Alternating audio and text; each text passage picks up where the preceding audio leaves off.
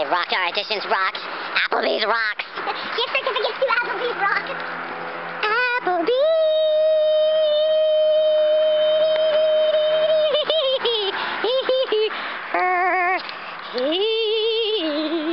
Plus, you know what else is awesome? What else is awesome, Dan? Our hotel is awesome. Our hotel is awesome. Our hotel has a hot tub, a pool, a fitness center, a king-size bed, in each room, laundry facility. Continental breakfast. That is awesome. The food is so good. As apparently we're Dan's margaritas. Good morning. Good morning. So what are we going to work on after breakfast, though? I have to work on my lines. Going to work on Katie's lines.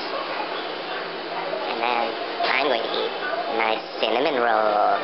Cinnamon roll. So last week was a little tough, but this week we actually feel like we're at an Idaho country club. This is the view from our hotel. It's pretty cool. I'm still trying to figure out these mountains because it kind of just looks like a big sandbox.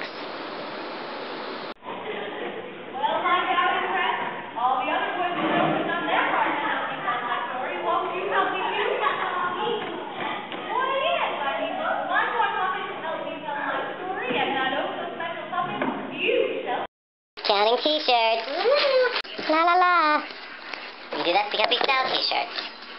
Should anyone want to purchase a t-shirt, feel free.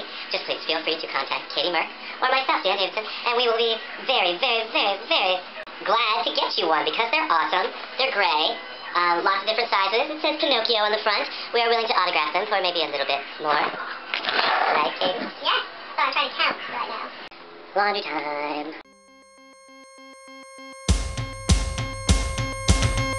Canary in the outlet by the light switch, who watches over you? Make a little birdhouse in your soul, not to put too fine a point on it. Say I'm the only bee in your bonnet. Make a little birdhouse in your soul. I have a secret to tell. Talk about rehearsal today. It went well. The whole show's done. Yay! And what's tomorrow looking like? Run-throughs, putting up the set, working around school schedule, which is not fun.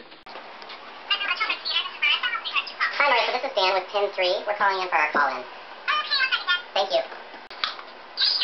Hello, how are you? Oh, it's Aaron. Sorry, I was really excited that it was you. How's it going? It's wonderful. It's absolutely wonderful. This week we have 49. One girl dropped out. We had 72 kids come to the audition. So it's a really good turnout. Loving it. I think it's definitely good actually being in the second week now. I think the first week, on top of the kids kind of being a little like where they were, we were kind of still just getting used to teaching it and stuff like that. So it definitely feels good to, you know, have a week under our belt. So we had a workshop today, but unfortunately, no one came. This was a misscheduling with the school. Not a problem. Sometimes that's happened. That's actually just the second time it's happened to us. We had another workshop over the summer, and that happened. But it was more like a community theater workshop. So that was really sad for that community. But now we are just waiting to go over to the space to set up our set. Here comes Katie.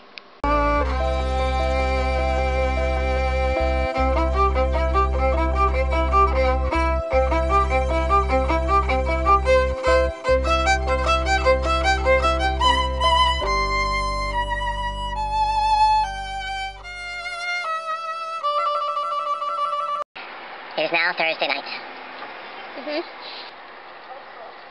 And I'm eating salad. Our rocking week turned into a little bit of a rock slide. There are a lot of lines for 5th graders to learn. A lot. For 11-year-olds. A lot. So, the run. First half is good. Ran. Second half. A little slow. So, we're a little bit, you know, we think it might be just because it's still a new show, but yeah. We're wondering if other Pinocchio teams have dealt with the same problem. It's a very line-heavy show for the least, which is hard. Exactly. They have a lot to say. And it's hard when you have a Friday show. And Aaron, I'm calling you on the emergency cell phone tomorrow. Tomorrow. It's not an emergency. Maybe tonight. Okay. It's an hour later, though. You should call now. But we had feta cheese salad apple. With a walnut. We have chicken enchiladas. Lunch tomorrow. And we are sitting outside of Applebee's. Dan's a little upset right now. He's a little bit stressed about the backstage stuff, but one show is now down. He's kind of snapping a bit, but that's okay. Dan, what did you think of the show? I thought the show went fine. The problem is, there's so much going on. That's the problem. I believe I said the same thing last week. Exactly. So, like, the problem is the whole empathy-sympathy thing. Like, I don't know. Like, you want to really care, and it's awesome, but it's stressful! So, right, Katie? Yes. The interesting thing this week is the kids that had questions about everything. Absolutely everything. Starting day one, we tell them not to ask questions about the next day. We'd answer them later. They would ask questions anyway. They always ask questions about, when's the show going to be over? When's the show going to be over? When's the show going to be over? What are we doing? What are we doing? What show are we doing? It's over when it's over. Are you going on stage, Dan? No. Have I been on stage yet? Clearly I won't be going on stage. Despite our frustrations, the show was really good. It really was, though. We had a little toy soldier that wouldn't go on stage until the moment that he actually decided to go on stage, and it was the cutest thing ever. Because he went from bawling to, like, ecstatically excited and jumped up in his place, and that completely made it all worth it. And then can you tell about your story with the whale? Oh, so when Stromboli sees Pinocchio getting into the ocean to swim, we're standing at the edge of the stage kind of like pointing, look, there's a whale. Well, 70 kids who were watching the show proceeded to stand up and turn around, looking back at the gym wall, looking for the whale. Then they kind of turned back to listen some more, and I pointed out how he's going to be blown up, and they all turned around to watch it. There's nothing there. That stuff makes it all worth it.